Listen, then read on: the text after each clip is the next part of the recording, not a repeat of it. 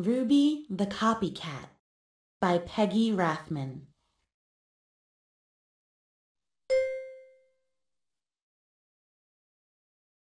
Monday was Ruby's first day in Miss Hart's class.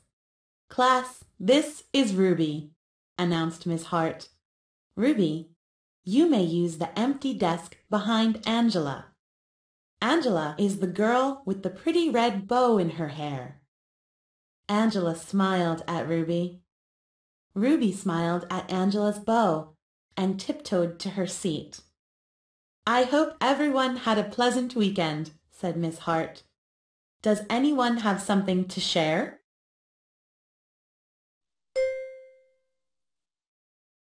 "I was the flower girl at my sister's wedding," said Angela. "That's exciting," said Miss Hart. Ruby raised her hand halfway. "I was the flower girl at my sister's wedding, too." "What a coincidence," said Miss Hart. Angela turned and smiled at Ruby. Ruby smiled at the top of Angela's head. "Class, please take out your reading books," said Miss Hart. At lunchtime, Ruby hopped all the way home on one foot. When Ruby came back to school, she was wearing a red bow in her hair. She slid into her seat behind Angela. "I like your bow," whispered Angela. "I like yours, too," whispered Ruby. "Class, please take out your math books," said Miss Hart.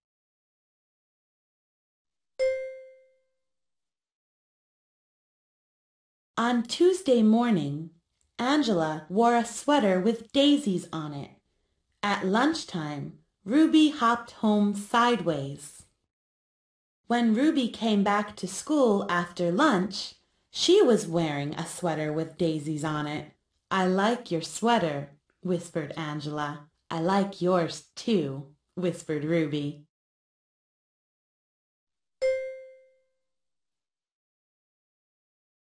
On Wednesday, Angela wore a hand-painted t-shirt with matching sneakers. After lunch, Ruby hopped back to school wearing a hand-painted t-shirt with matching sneakers. "Why are you sitting like that?" whispered Angela. "Wet paint," said Ruby.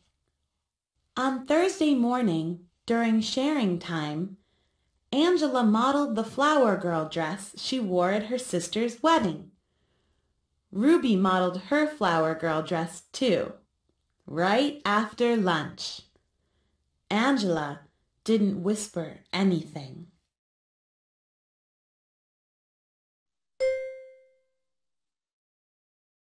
By coincidence, on Friday morning, both girls wore red and lavender striped dresses. At lunchtime, Angela raced home. When Angela came back to school, she was wearing black. On Friday afternoon, Miss Hart asked everyone to write a short poem. "Who would like to read first?" asked Miss Hart. Angela raised her hand. She stood by her desk and read, "I had a cat I could not see, because it stayed in back of me. It was a very loyal pet. It's sad we never really met." "That was very good," said Miss Hart. "Now who's next?" Miss Hart looked around the room. "Ruby?"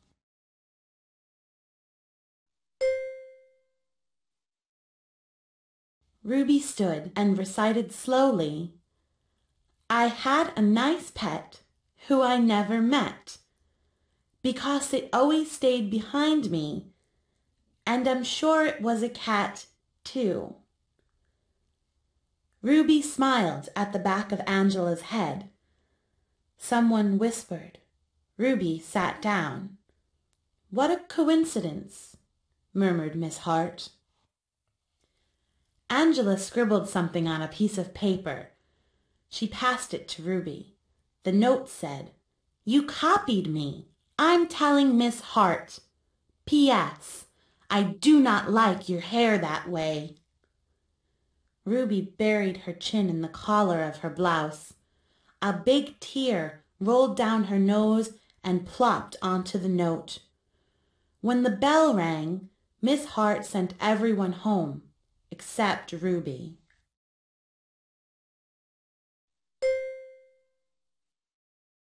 Miss Hart closed the door of the schoolroom and sat on the edge of Ruby's desk.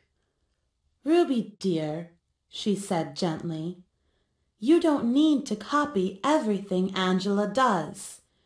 You can be anything you want to be, but be Ruby first. I like Ruby." Miss Hart smiled at Ruby.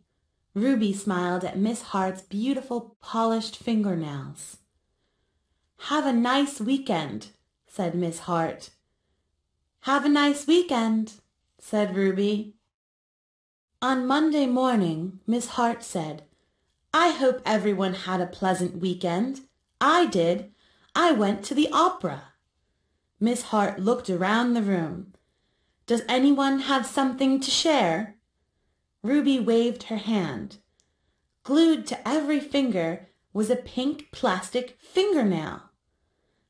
"I went to the opera too," said Ruby.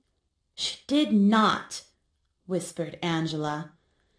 Miss Hart folded her hands and looked very serious.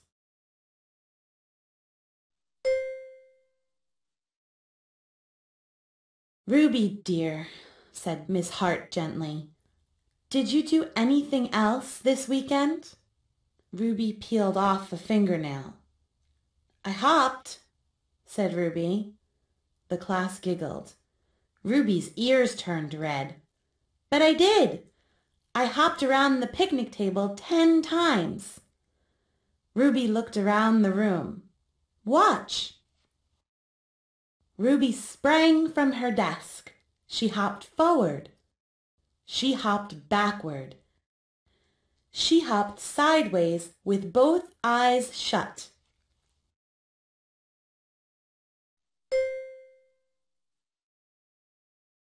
The class cheered and clapped their hands to the beat of Ruby's feet. Ruby was the best hopper they had ever seen. Miss Hart turned on the tape player and said, "Follow the leader. Do the Ruby hop." So Ruby led the class around the room while everyone copied her. And at noon, Ruby and Angela hopped home for lunch.